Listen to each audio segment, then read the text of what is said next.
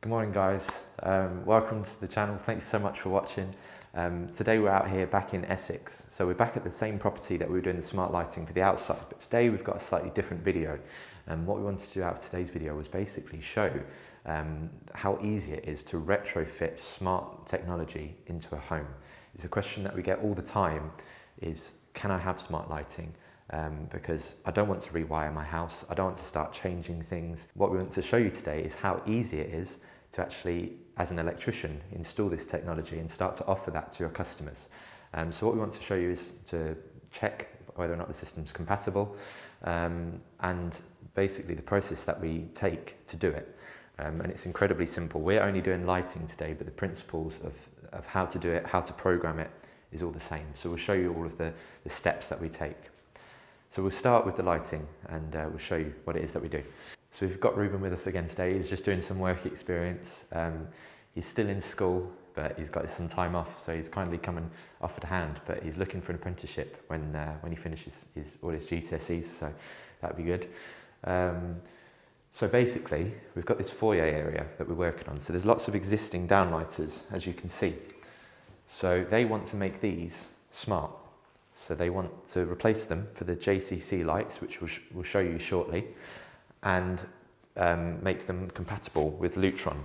So what we have are these RA2 inline dimmers. So these are an incredibly simple bit of kit, and they're so easy to install and they're so clever. This is not a Lutron sponsored video, it's just technology that I genuinely believe is really good stuff. All you're doing is feeding the dimmer, and then you've got your load, and it's as simple as that. So you've got your live terminal, which is obviously the feed from wherever it is that it's coming from, consumer unit, another looped rows, whatever. And then your load terminal out there, which is what's dimmed. So what we want to do is we want to find for every leg of every circuit, we'll need its own dimmer. So in this situation, we have a light switch here. Obviously it's safely isolated currently, but each one of these switches, we have a feed from the consumer unit to the switch, and then each one of these switches will power a different branch. So to make these still work individually, each one of these switches will need one of these inline dimmers. So what we'll do is we have to find the first point from each one of these switches. So in this case, we found it here. And from the feed in from the switch, we want to feed into the Lutron controller. The feed out from the Lutron controller into our new light fitting. This is the old light fitting. And then out of that, through to the lights, right up to your end of line. And that means everything downstream of this is powered by this controller. And then what we do inside the switch, because we don't want this switch here anymore, we want to be using the Pico remotes, which we'll show you shortly, is we'll link that out so that it's got a permanent feed. And that it's literally as simple as that. So what we'll do is we'll talk you through the process as we do it, because I'm kind of explaining it to Ruben and showing him how all this smart lighting stuff works. So we'll get them on, we'll get all the new lights up, and we'll show you the process of programming them, which is also stupidly easy. So again, thanks for watching. Any questions, just stick them in the comments below and I'll try and answer them for you. So today we're using the JCC V50s, and again, one of my favourite products to use on lighting, just because they're stupidly cheap for the amount of quality that they contain. They come with both colour temperatures, they're completely fire rated, acoustic rated, so I'll show you what's in the box. So you have the actual driver itself, which is dimmable, it's Lutron compatible. It's got these fantastic push fit terminals, which makes it really, really easy and quick to wire. It's got the built-in cable grip, so you don't have to worry about any of that.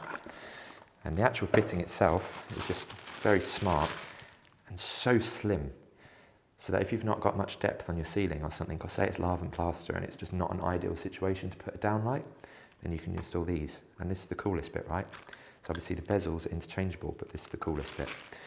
Sometimes clients don't know whether they want warm white or cool white, or you might install it and they decide, actually, no, this isn't the right colour temperature for my room. You've got a switch where you can literally flick between warm white and cool white, as simple as that. So even after install, if the customer changes their mind, super easy peasy to swap it. So easy, in fact, that our work experience friend is going to do most of these himself, whilst I go and deal with some other bits outside. So yeah, fantastic product. We've got the slightly different ones here. These are the tilters. These ones will tilt right out basically, just because that's what we wanted. Along these walls they needed to tilt down towards the paintings. But I thought I'd just demonstrate the V50 just because they're the most common ones that we tend to use. Another good thing about them is the bezels are quite wide. You've got a fair bit of depth there. So if you've got, say you slightly mess up the hole or it just chips a bit of paint or something, you've got a little bit more forgiveness there rather than just having a super slim bezel. So yeah, great product. I hope you're having fun down there. I thought I'd show you a little tip for taking out downlighters, especially when they've been painted in slightly like they have here, because ruining the ceiling is never good. No one wants to have the sparky round then have to call around the decorators just because you've installed some downlighters. So what I'll do is I'll get my Stanley blade, I'll just really carefully cut around it. Fortunately for me, I don't need a ladder for this height. And then what I'll do, because there's two problems here with this downlighter. You've got the problem of the sparky mouse trap, I call it, where boom, the springs are on your fingers and you're in agony for the rest of the day. And also not damaging the plasterboard. So what I do is I twist them, I drop them, I bop them, and I actually will support the plasterboard with my fingers, like so, and pull it out with my thumbs. And then I look where the springs are, so they're there. And I just support that plasterboard. There we go. And then I'll hold on to the springs so they don't ping me and so that they don't ping the plasterboard. And I'll just carefully take that out. I mean, I can see single insulated cable, which we're going to change, but no damage. And that was painted in, so ideal. It's a good little way of doing it. Just taking it down, getting your thumbs in there and popping it off. Hope that was helpful.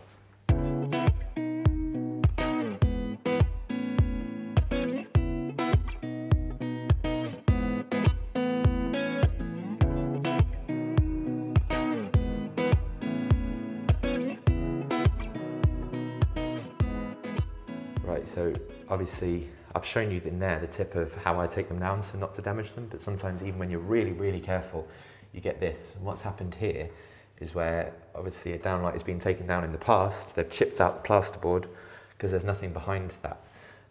So when I've taken the light down, even being really careful, the little bit of filler or whatever was there has just popped out. So I'll show you how it is that I repair that when, I need to just pinch this thing, so annoying. I need to show you how it is that I repair that. So I've got some special filler that I use, which is awesome stuff.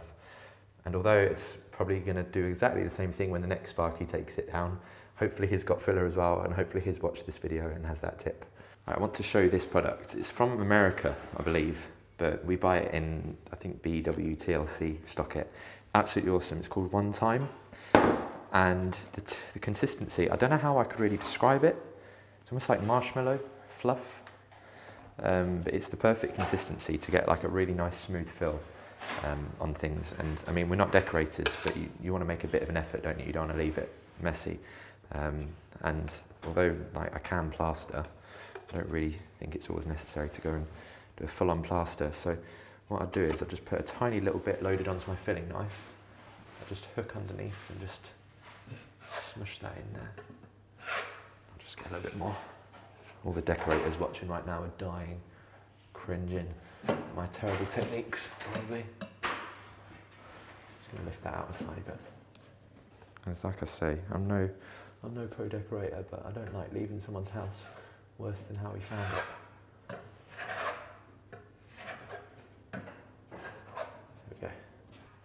There we go. So it's just a touch better. And you know, you're leaving the property how you'd want it to be if it was your own. Got to treat it with respect, basically. And if you make damage, where it's possible to try and make good, even if it's not technically your fault. When that dries, that should be fairly smooth already. I mean, usually when you use filler, like it'd be good to have a wet knife and a dry knife to kind of polish it up a little bit. But with this, I find it just dries so smooth, so easily, just with a tiny little bit of sanding. So hopefully that'll dry okay. And it just doesn't shrink either. Like a lot of fillers, I find they shrink, and then you do, and then they shrink. This just dries awesome. I think up to about, I reckon at least, it doesn't say on here, but I reckon at least 10-15 mil before you start getting shrinking. So great little product just to do little minor patches and repairs. We'll leave the link for that in the description below.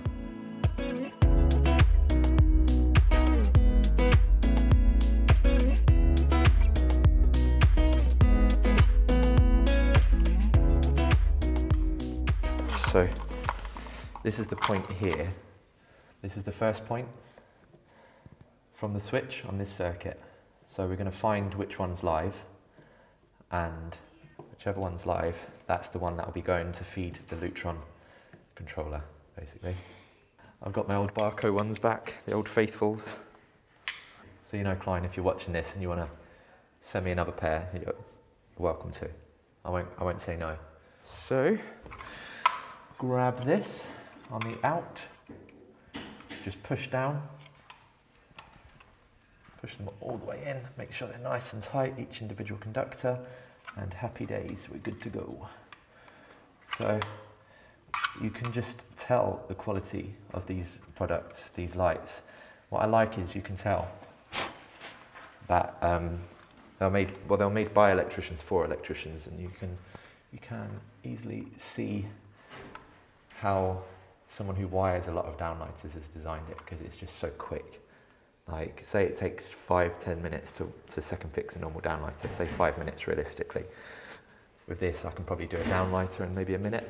It's just stupidly quick, especially if you have your CK stripping tool or Nipex stripping tool. You just click, click, earth sleeve in, plugged in, done. So that's all good. On the outgoing side, now we need to wire the feed in.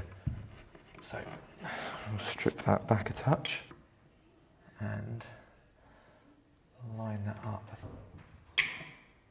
It's kind of hard to do so far above my head. I really ought to start packing 2 ladders.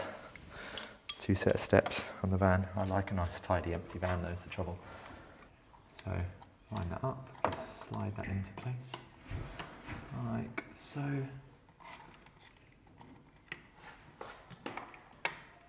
And again, with the Lutron stuff, I want to make sure the single insulated cable's inside the cord grip, which is across there.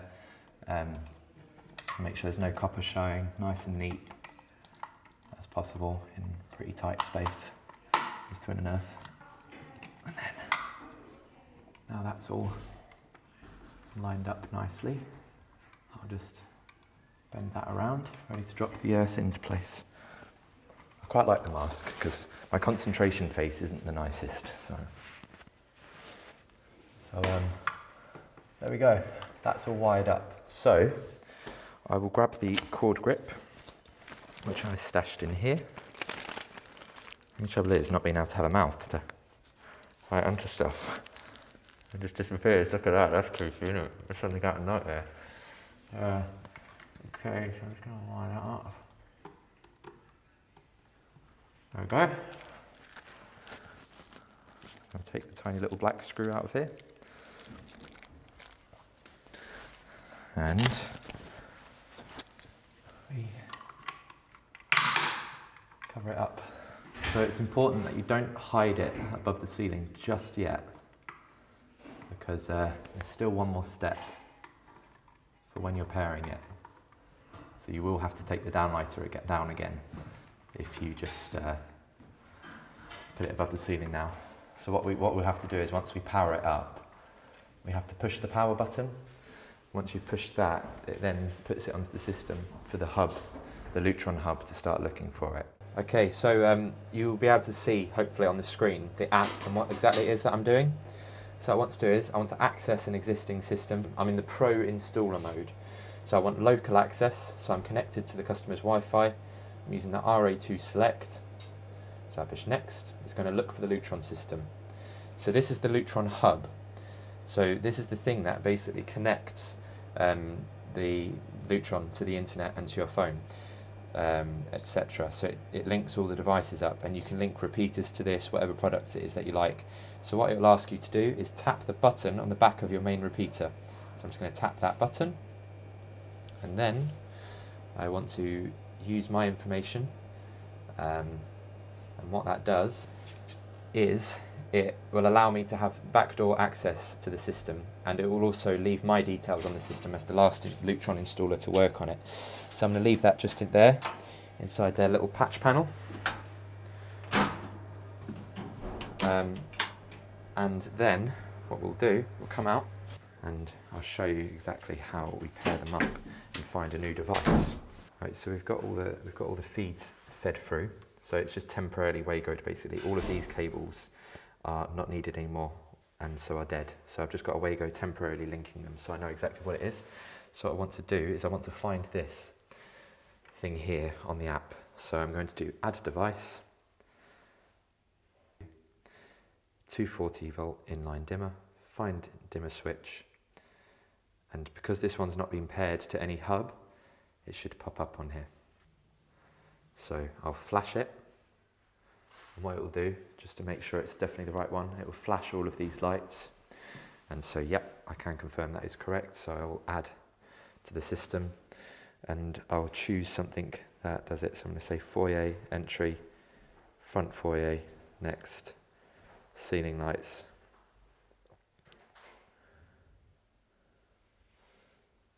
and I'll just say I'm done adding devices. So what we're going to do next is see what the situation is with the switching, and link them out so that they're on permanently. Then we'll fit a blank plate onto here. Oof, bit of a mess. Oh, I see what they've done. So they had the Philips Hue lights outside, and they had a wireless sensor for them. So someone's actually already linked one of these out with a connector block. So we're pretty much just doing exactly the same thing again. Just going to link them out. We have got the two-way for the upstairs lights, and then the downstairs lights with a two-way going off to it. So all of these circuits are dead. Oh man, it's a bit of a mess, isn't it? Oh, I just pulled that right off. Okay, we'll see if we can pretty this up a little bit, make it look a little bit more Artisan. So I have been separating this out, trying to tidy up a little bit. So I've reconnected the earths because I didn't like that baggy, horrible earth sleeving that was used, or how it was crammed in. So I've just done that, got them out of the way. I've reconnected the neutrals into a wago in the back, just because I've put a snapshot one because I'm not sure exactly what it is that's doing what yet, so I might have to take them back out again. So I've put them in a snappy one. I'm pretty sure that's a two-way. I think that is a two-way. And I think that that is a two-way as well. Yes, I think you've got feed in, feed out, outside lights, permanent for outside lights, and then hallway lights, upstairs hallway lights, something like that. So I'm going to put all of these together. I'm not going to connect these. I'm going to put them into a connector blocks or wagos and just neatly fold them into the switch, because we're putting, it's not a blank plate. For now I'm putting a blank plate, but we've ordered like a triple Pico remote holder. The Pico remotes are the Lutron remotes that you use to switch and control all of these. So I'm putting like a triple Pico remote holder there, but it doesn't need any cables. The Pico remotes have batteries inside of them. So but I still want it to look neat. We'll get it all in, dress it back, put the blank plate on, and then when the Pico remote holder comes, we can just swap that over. So I'm going to take the opportunity to show you how easy it is to change the colour temperature. Watch. Warm white, cool white. On these ones, the switch is on the driver. And on the app itself, you can create different scenes, which I've created some for them already. You can create different schedules. And if you go onto the different devices, you can assign them and change them. So what I will do here is just dim them down, just to show you how that works. Dim them all the way off. I can set them to whatever percent I want of brightness. I can turn them off, turn them on, completely control it from my phone basically. And then when you go into one of the Pico remotes, you can edit that device, and basically you can set whichever rooms and devices within that room that it is that you want to turn on. So for example, for the exterior lights, I've set the Pico remote to turn on the front door, the rear garden wall lights 1 and rear garden wall lights 2, because that's what the customer wanted it to be. So super, super easy to figure out on there. Okay, so why do I start every bit of video with okay so? Well, okay so what I've done is I've disconnected these two-way switches at the other end and I've stuck a little label on it. So this was fed from the other end, so this is dead now. So I've chopped all the insulation back, chopped all the copper off, taped it up and just pushed it out of the way, because I never want to chop a cable out of a switch, because the thing is, you never know when someone might need it or find it useful. So I'm not going to chop it out, I'm just going to leave it in there. These are all the ones that I need. Now I just need to get a blank plate for that. That'll all be hidden away, and we can put the Pico switch mounts onto that. So I'm going to work my way through all the different switches doing that. So we've got in this room here, they want the Lutron sensors, occupancy sensors. So I've got one here. It's really easy to wire up. There's no wires on them. They link wirelessly to the Lutron controllers. So what I'm going to do is we're going to fit one of these up here, because it just seems to make sense, because we've already got the loop in and the loop out. So I'll wire that in there, put that above the ceiling, and then swap all of these out for our JCC V50s. So we'll crack on with that now.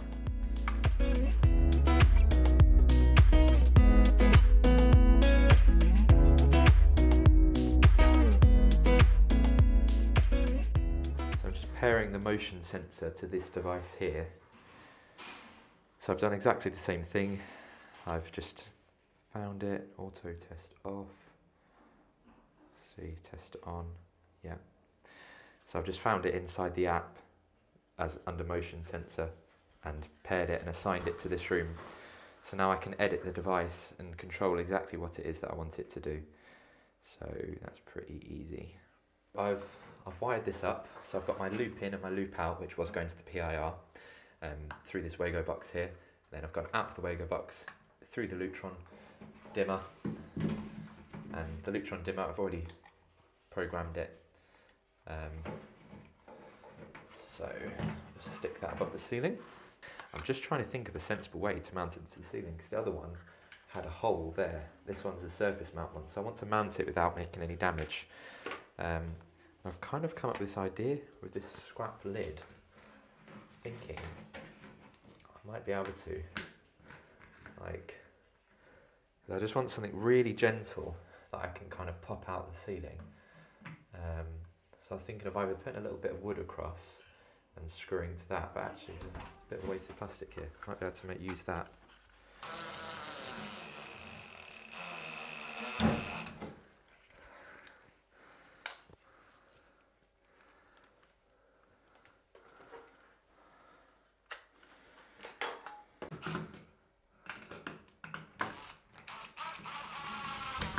Oh.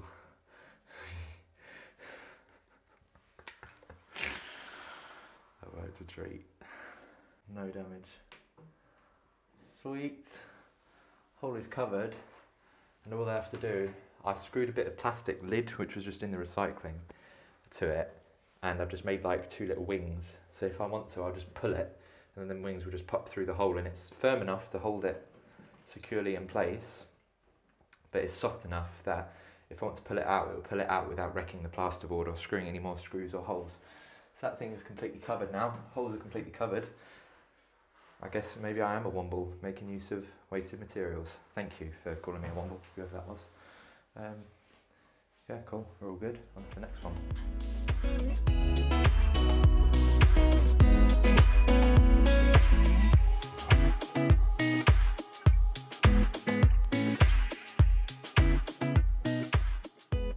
Okay, so we're finished now. This is our last light. So this is our last circuit. So I've got basically the permanent feed coming in to here from the switch, out into the JCC downlighter driver, out into the, I've got the permanent feed coming in here to the Lutron controller, out into the downlighter, out of the downlighter into the Wago box, into all the other ones. And yeah, I'm very impressed with these lights. You know, like I say, you can change on these ones. They're slightly different. These are the tilt ones. So this is what we're installing up here rather than the normal ones. So these ones basically will tilt and adjust. And the same again, you can change the colour. So the customer here has gone for cool white. So they're all programmed up. So I will show you now how they look. There you go. Get a baby wipe or a big wipe. So now, moment of truth. Pico remote is all paired up. There we go. That will come on. Lovely. And I can control that. I can dim that from there or from my phone or from any of the other units. So in this room here, slightly different. We've got an occupancy sensor. So it's actually set to come on when it's dark, but I'll just push the test button so you can actually I think it's that one we need to push. There you go, so you can see them come on. So this links up wirelessly as well, so it programs onto the Lutron system. So it can be overridden by one of the Pico remotes or by the phone. But in this room here, he just wanted to, so when he walks through at night, it will turn these on. And the cool thing is, because they're wireless, I can put that occupancy sensor here and get it to do any number of things. I could have it that when I walk in through the night, it might be, let's say for example, I wanted a light switch, so I could have a light switch there to have these come on at 100%, but then if I'm coming down at night to go toilet, I might just want the lights dim, so that occupancy sensor will set all of the lights at say 30%, so then I can walk through, go toilet lights on at 30%, when I walk out again, nice and dim. So it's pretty cool how you can play around with it. Basically with the Lutron, if you can imagine it, you can probably do it when it comes to the lighting and the sound. Shades, pretty much anything. So I hope that answers a few questions about it, so you can see how easy it is to install, program and finish up. So if you have any questions, just drop them in the description below. But like I say, I hope it's been helpful. Thanks for watching and take care and stay safe.